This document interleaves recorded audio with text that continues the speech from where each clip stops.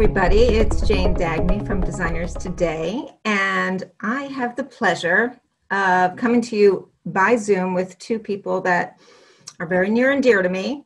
We're speaking today with Jackie Von Tobel, and she's from Las Vegas. And Jackie, for anybody who does not know, is an artist extraordinaire, a soft goods connoisseur, an author, and a product designer.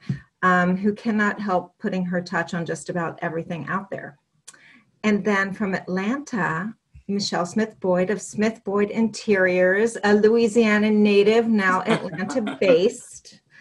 And he is an interior designer, as well as a product designer, as well as an on-screen personality, as well as an artist.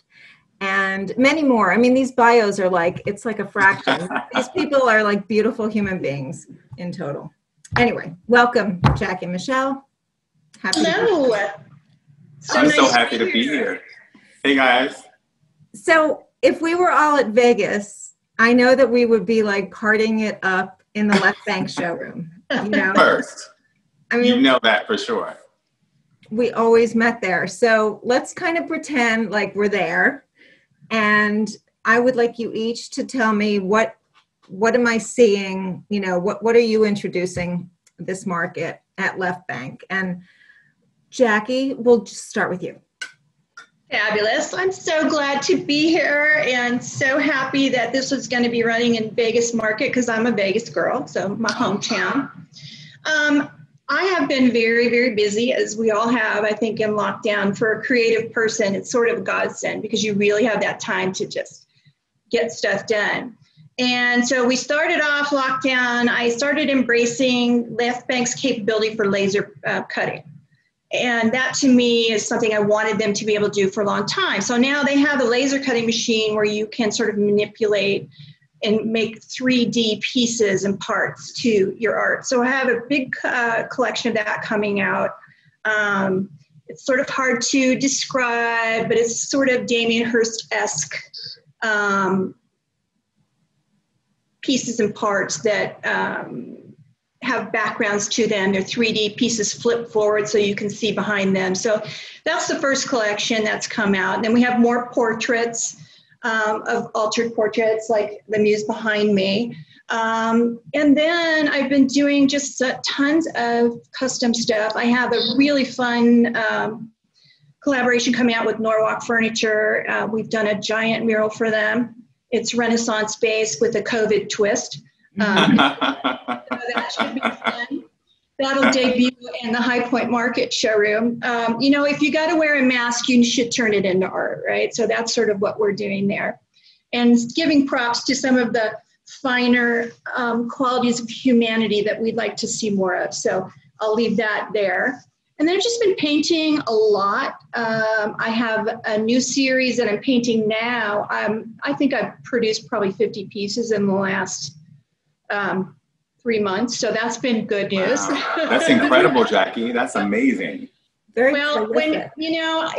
I'm in Vegas. I no longer have an interior design firm to support and work, so I have the freedom to really be able to do that, which is lovely. So this is a piece that this is very much a work in progress. It's on canvas. I paint on unstretched canvas because it's easier for me than to ship it off to Leftbank where they scan it in. But This is a new floral series, and I hope you can see it with the light. It's not the greatest. Yeah. This is one of the series. Is that a dahlia? No, this is a zinnia. Z for zinnia. Oh, wow. It's like the flowers of the alphabet. Can you see? Yes. Beautiful. It's beautiful. Soft. And of course, this will get finished, and then who knows what the finished product will look like because they scan everything for me, and then I put them in the computer and go to town. So, don't you love those capabilities?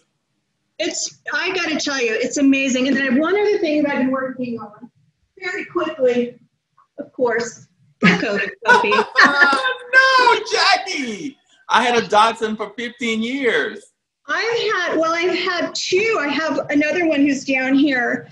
He is 15, and my 16-year-old passed away in January. Yeah. And I was quarantining with my daughter, and I had to go out in the midst of the super, like in March, the super lockdown in California and find a dog. I was obsessed. And so this is Lulu. Hey, Lulu. Sweet. Dachshunds are the sweetest, the absolute sweetest. This is my finest production. Very Oh, nice. Yeah. I love it. I always feel so much freedom, which is why we got into this business to begin with. And you know that the more opportunities you get, the more controlled you feel sometimes. However, at Leftbank, you know, it's a completely open road. It's all freedom there. So it's exciting.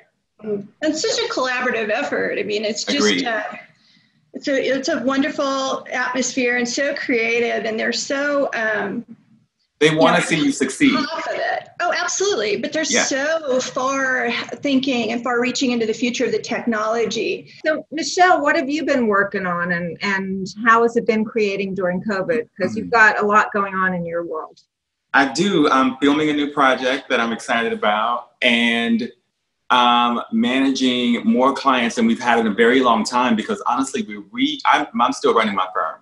And so we have so many new clients, but also probably half of my roster are clients from the past who decided, you know what, during COVID, I want an update. I want to make an addition to the house, or it's crazy. It's crazy. And how do I say no to a client that I worked with 10 years ago? I'm dying to show them how we've evolved, you know, in the last 10 years, and actually see how they evolve, because that's incredible inspiration to see where they've grown from, and be able to build something new together for the next 10 years. But I too have an incredible new body of work for Leftbank Art, and a new partnership with Z Gallery. They just bought 25 of my pieces for their stores, which is incredible.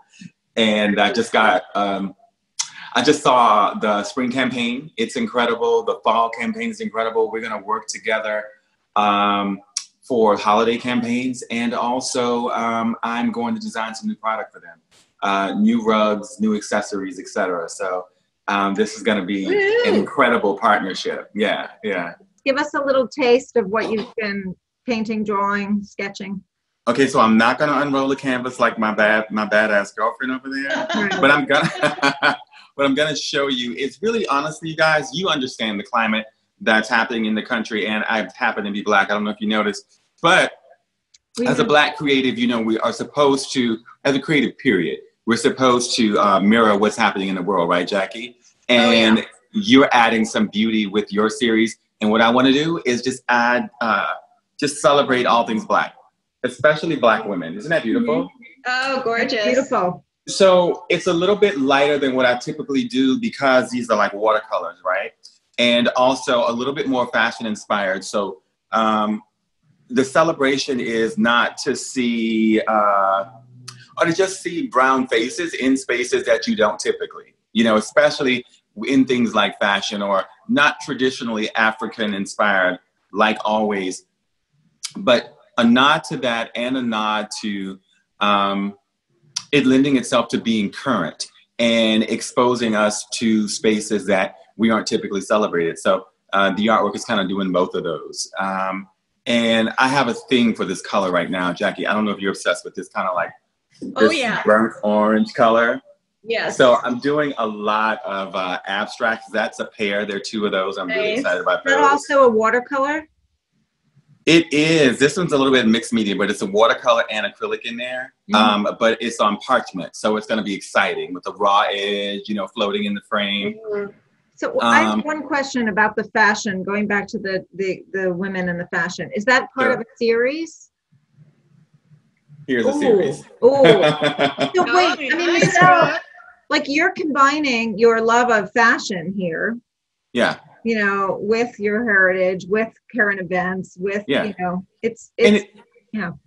it's really an opportunity, like Jackie said, you know, we've had an opportunity to sit back for a second and take a look at some things. And there's a lot of stuff that this is not even what I planned to do. This is not where I wanted to go with my collection, but it's kind of where I felt like I needed to go. And I love the idea. Representation is really important. And I recognize that more now than ever. And seeing these images, and people are paying attention to these images now more than ever. And this kind of art and this particular type of beauty. So I couldn't abandon it just yet. You know, it would be indulgent of me to just say, oh no, I want to create something really pretty. But I have a platform and I have an opportunity, and here, let's take advantage of it and use it to bring, you know, this part of the culture to the masses. And Z Gallery is a perfect partner for that. You know, I have one thing to say. You know, I think you filled such a void, though, in the marketplace when, you know, some of your first portraits came out. Yeah. Again, accessible art for everyone, and art that resonates. Yes, art that one resonates. is reminiscent. Yeah, but art that resonates with the individual. And me, drawing a lot of inspiration from the past, all the paintings are white people. Yeah. And, you know, so I had a conversation with a few of my friends, and I said, you know, is it wrong for me as a white woman who paints white people, you know, to paint a Black woman? You know, I felt, am I going out of my space? Because I have my Floralista series, which is very popular. Mm-hmm. And with The crown. yeah, they're watercolor, and they have all the floral crowns on them. So I just am releasing also, you know, a woman of color as a Floralista. And I talked to, you know, my Black friends, and I said, you know, I don't want to seem to be pandering or stepping out of a space that it's such a tricky thing now, but she's so beautiful, and she's tropical, and she has beautiful hummingbirds. And no, that's okay, Jackie. The deal is, like, as long as it's authentic, people will feel that. You know, I don't think anything that's fake or anything that's contrived will last, you know, will work in the long run. Eventually it's going to come to the light that it's not authentic, that it's not real. And that's what people respond to, the real thing. And in your heart, you're an artist and you wanted to paint a person of color as a reflection of the time, which is your responsibility, then absolutely do it. You know, absolutely do it. I paint what's near and dear to me. And so my new series is a lot of Black people, images of Black women, but also, you know, lots of abstracts, because that's where I am figuring it out. You know what I mean? But to add someone to your collection, and I like that statement. I mean, I think it's not only smart, I think it's beautiful. Well, and it's personal to me, because I have so many friends, you know, that my heart is breaking for right now. I was just going to say that to me, your Floralistas are like, they're goddess women, and goddesses come in every shape, size, and color. Agreed. Like, agreed. You know. So, Michelle, maybe some people have not seen the beautiful chair that you are actually sitting in, and I would love, love you to show us that gorgeous chair. Yeah, we both went, oh my God, that chair. Is that bad? It's like the perfect throne, you know? Right. Brass details. Yep. Oh my goodness. It's vintage, but you have it covered, yes? It is a Tony Duquette. It's the sunburst. Oh gosh. Beautiful. So yeah, I have it on pillows in the room, but also in a different colorway.